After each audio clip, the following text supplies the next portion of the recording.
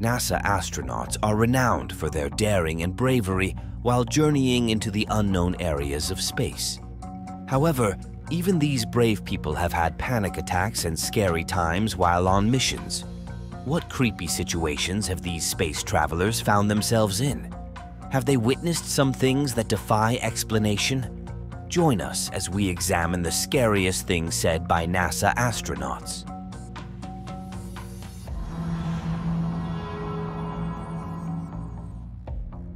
Number 11, Apollo 10. Let's discuss a strange radio blackout during the Apollo 10 mission. Astronauts John Young, Thomas Stafford, and Eugene Andrew Cernan described the blackout as the most terrifying experience of their lives. John Young is an American astronaut, naval officer, aviator, test pilot, and aeronautical engineer. Thomas Stafford is an American former Air Force officer, test pilot, and NASA astronaut. Eugene Andrew Cernan is an American astronaut, naval aviator, electrical engineer, aeronautical engineer, and fighter pilot. This blackout occurred in 1969 during Snoopy's pre-flight training for the historic Apollo 11 lunar landing mission. The primary aim of Eugene Cernan's Snoopy was to fly close to the moon's surface without hitting it. Snoopy suffered through a nearly hour-long blackout and lost all radio communications as soon as it lost sight of Earth and began its risky journey around the moon. The astronauts were alone and couldn't communicate with others throughout this time. That was most likely their most alone time ever. Even though Snoopy made it to the end of its journey and returned to Earth, you could tell that the astronauts experienced something profound. For Eugene Cernan, he was still in shock throughout the period and described it as the most bizarre and unsettling thing he had ever encountered. It was the longest hour of his life because he couldn't see the Earth, and there was no communication. Eugene, on the other hand, felt nothing except stillness, darkness, and anxiety inside the spaceship. At that time, all that separated them from absolute nothingness was a few inches of aluminum. The fact that no one has been able to determine why the radio signals went dead for decades makes this mission to the moon even more terrifying. Some believe NASA purposely shut off communication to hide data since the crew encountered something unknown. However, others believe it had to do with the moon itself, as it may have absorbed or reflected the radio signals. Naturally, there isn't any proof that it did. But given how weak the moon's magnetic field is, the possibility that the moon caused the blackout is also extremely unlikely. According to Thomas Stafford, the commander of the Apollo 10 mission, it was the most lonely human experience. Even though Thomas completed the mission just as well as Cernan did, he also mentioned that maintaining reality awareness was the hardest part. His mind was too overwhelmed by the sensation of being alone in space, and it kept wandering. Every time he tried to concentrate on the tasks at hand, the awareness that they were all alone would dawn on him. What they said was very worrisome, because if the blackout had continued for a few more hours, the crew may have lost their composure. This would have resulted in a mission failure and casualties. What's more baffling is that the astronauts heard an odd whistling noise like it was coming from the radio the entire time, even though they weren't communicating with mission control at that time. Eugene Cernan said it was a weird outer space kind of sound, and at some point they weren't even sure if it was real or not. Astronauts Buzz Aldrin, a former astronaut, engineer, and fighter pilot, and Neil Armstrong, an American astronaut and aeronautical engineer, were exploring the moon's surface at that time. Armstrong made history in 1969 by becoming the first person to walk on the moon. Number 10. Apollo 11. Pilot Michael Collins also noticed the odd whistling sound. Michael Collins was the pilot of the Apollo 11 mission, which in 1969 took humans to the moon for the first time. Collins made an equally significant contribution to the journey as his crewmates Neil Armstrong and Buzz Aldrin, despite the fact that he never gained a lot of attention. Collins flew the Columbia Command Module, spending nearly 28 hours in orbit by himself, while his co-workers Armstrong and Aldrin descended to the moon's surface. Fortunately, Collins had earlier heard the explanation that the weird sound was probably radio interference, so he wasn't too worried. But Alfred Merrill Worden, an American test pilot, engineer, and NASA astronaut, disagreed with the radio interference idea. He thought the whistling noise was from outside the spaceship. So some astronauts heard the same odd sounds too, and they all concluded that it wasn't an ordinary radio issue. The deafening silence of space on its own is scary enough, but the fact that astronauts reported hearing a similar sound every single time is absolutely terrifying. But what caused those sounds is still a bit of a mystery to date. Number 9. Maurice Henderson. Maurice Henderson, who was a senior NASA employee, said he was sure that aliens were here observing us and had always been on Earth since he was aware of so many occurrences and encounters involving them over his active years. After retiring, Henderson wrote several books, mostly addressing the impact of alien influences on the development of human civilization, and maybe even the human race. He further said in one of his works that astronauts Armstrong and Aldrin were hovered over by 2 UFOs in restricted NASA film footage during their historic first lunar landing. Maurice verified several images that had appeared in People magazine in June 1975, only minutes after Neil Armstrong had set foot on the moon. In addition, Neil Armstrong delivered this radio transmission, which is attributed to the Apollo 11 moon landing. Armstrong made a remark on the presence of other spacecraft on the moon.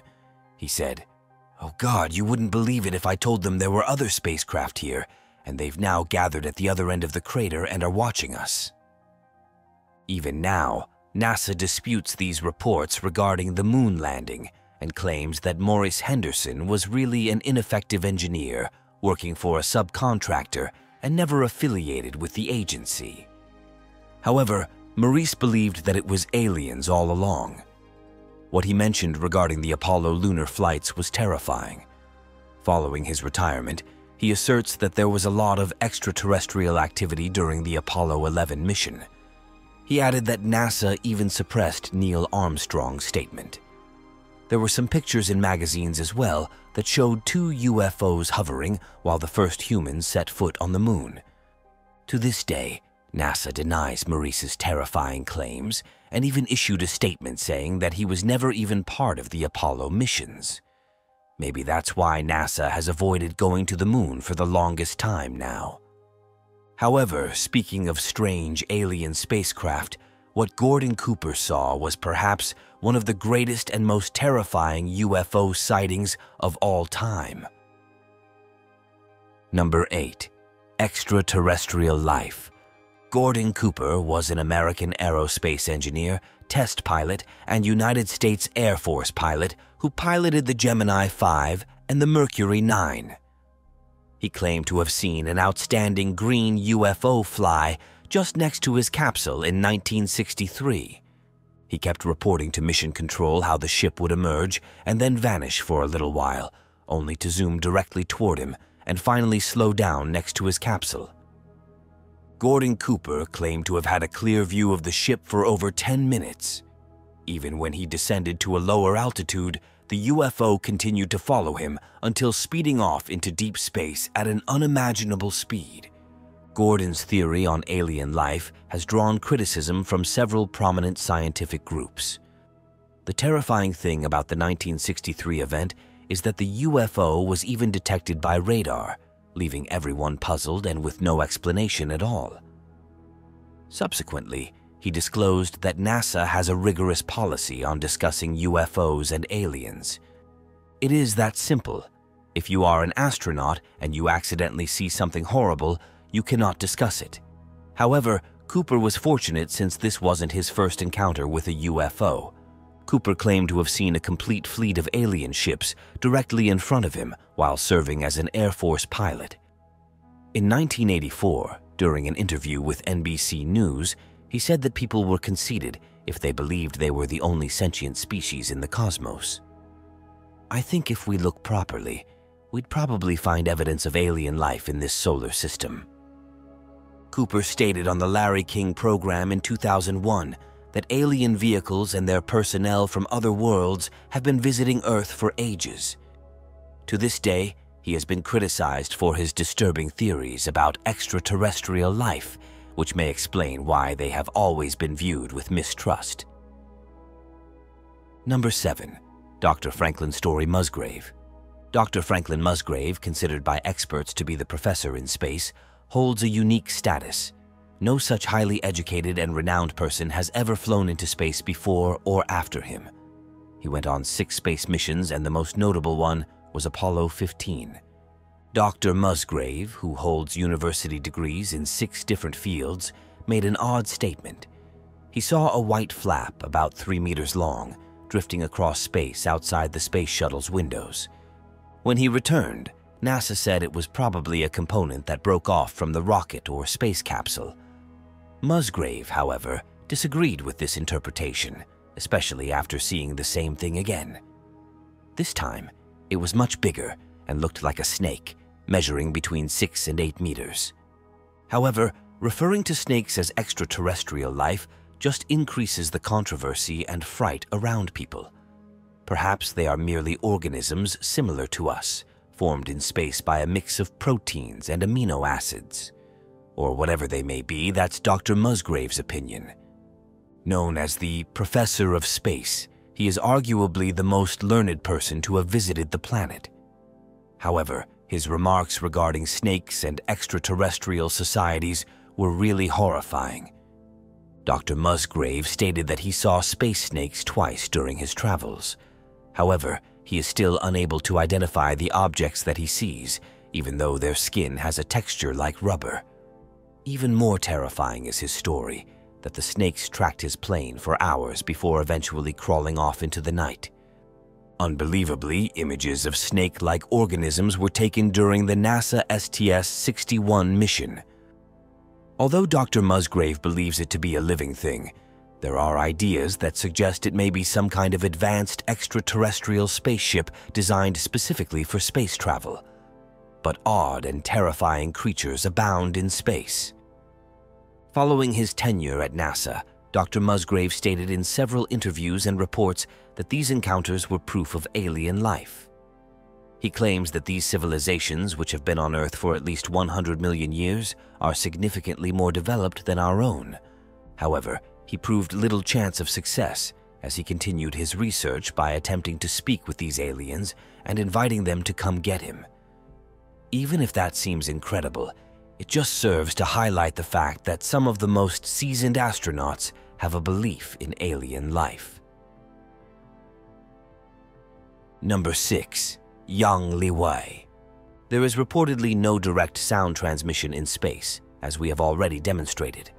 Astronauts who have traveled to space may attest to this. Astronauts need support from technology to communicate, even on the International Space Station, ISS. They need to use special radios and headphones to make their voices heard in the vacuum space. Direct speech input of these voice signals is required for the transformer to translate the speech into an electrical code and output it as audible sound on the other end. An astronaut's voice disappears into nothing when he is too far away from the intercom. How is it possible that Yang Liwei, a Chinese astronaut, heard it? He heard what sounded like someone hammering a wooden bucket on an iron when he launched into space in 2005. The Chinese astronaut Yang Liwei reported hearing a knock coming from the outside of the craft. It was much like that strange whistling sound heard by the crew of Apollo 10, 11, and 15.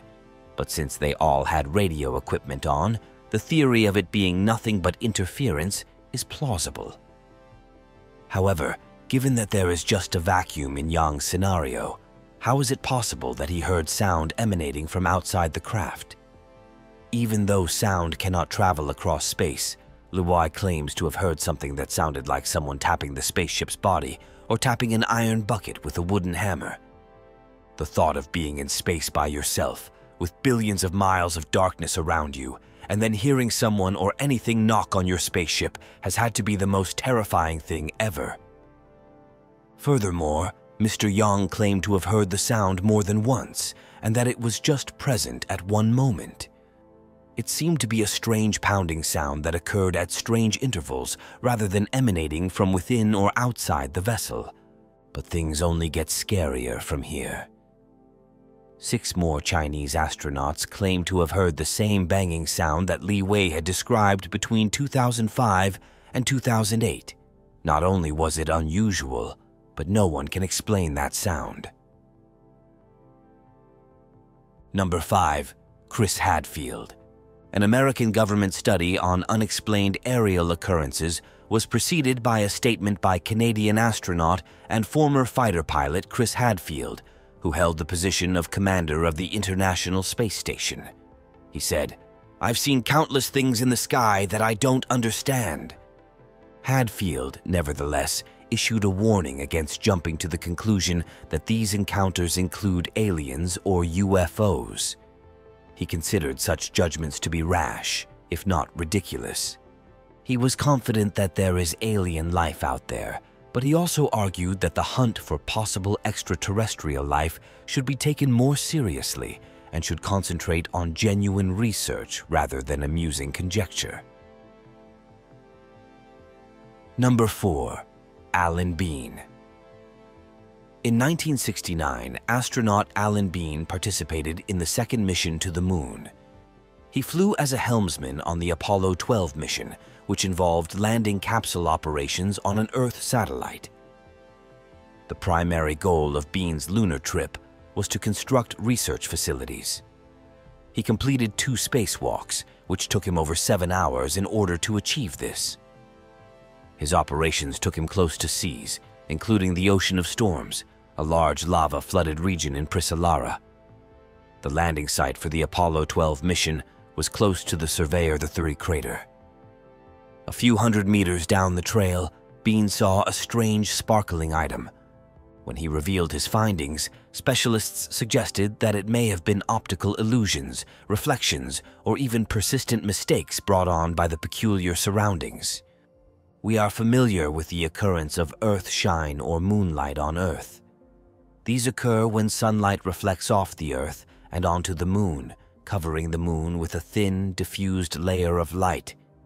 The Moon's glowing look may also be explained by certain kinds of minerals and rocks that have reflected qualities. Although they are very uncommon on the Moon, it is possible that Alan Bean saw a large amount of feldspar, which glows or glitters in the presence of sunlight. Number 3. James McDivitt and Ed White. NASA astronauts. Ed White and James McDivitt were part of the Gemini 4 mission in 1965. They saw something during their space mission that NASA has since classified as an unidentified flying object. On June 3, 1965, McDivitt and White in the Gemini 4 mission executed the first ever U.S. space escape when their space capsule was above Hawaii. They noticed an odd thing. It was cylindrical in form, radiated dazzling light, and supposedly measured between 30 and 45 meters. The object also wobbled or spun somewhat. McDivitt snapped pictures of the strange encounter and reported the event to ground control. The event sparked a great deal of discussion and debate among scientists and the general public. Some questioned whether it would be ethically and safely acceptable for humans to travel into space when there were unidentified flying objects. After looking into the occurrence, NASA declared that there was no conclusive explanation for the sighting and closed the inquiry. Therefore, it is unclear if NASA's unidentified objects are spacecraft or objects of alien origin. NASA still maintains that there are reasonable explanations for most of these cases, despite the numerous reports of seeing these objects and the experiences people have shared. On the other hand, McDivitt and White interpreted their observation in a less analytical manner. The 2 men could only guess about the rest, but they were certain that what they had witnessed was not of earthly origin. McDivitt stated in one of his several interviews that it's hard to talk about what is simply incomprehensible. Number 2. Leroy Chiao. A chemical engineer and retired NASA astronaut, Leroy Chiao led a voyage to the International Space Station, ISS, and completed many space missions. Following his active career at NASA, he took part in congresses where the topics of paranormal activity, UFO sightings, and even extraterrestrial encounters were discussed. Chiao made a shocking statement in an interview at an event on remarkable events. He stated, "I saw a strange, unknown being at the ISS. He claimed that this thing had limbs or tentacles and seemed to be floating and nearly transparent." Chiao went on to say that this entity was seated in something that looked like an upside-down ticket and had lights hanging from it. Irrespective of his sightings, NASA never formally validated his claim. In fact, NASA has not released an official statement about whether Chiao submitted his observations or if they were looked into in any way. Number 1. Edgar Mitchell. Edgar Mitchell was a famous moonwalker who walked on the moon during the Apollo 14 mission in 1971 alongside Alan Shepard and Stuart Roosa. Beyond his famous role as a Navy officer and aviator, test pilot, aeronautical engineer, ufologist, and NASA astronaut, Edgar Mitchell left behind a legacy of his own. In addition to being a hero of the historic moon landing, Mitchell was certain about the presence of extraterrestrials. He publicly said that top military authorities had kept UFO evidence under wraps and out of the public domain. Mitchell's belief was influenced by his childhood in New Mexico, which lies near the White Sands testing range operated by the U.S. Army. There, he said, he had often seen flying saucers since he was a young boy. Mitchell went further in an interview, speculating that nuclear weapons were used by extraterrestrials to save humanity from destroying itself. This statement seemed to be an expression of appreciation for these alien powers helping to keep humans alive.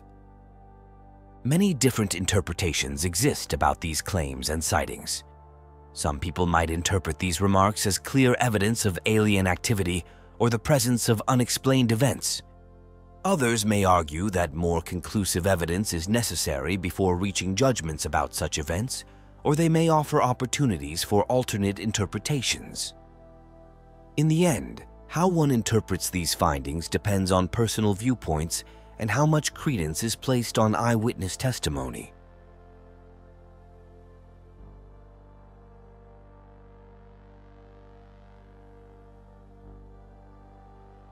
Thank you for watching another episode of Voyager. While you are still here, click on the video on your screen to see more mind-blowing videos like this one.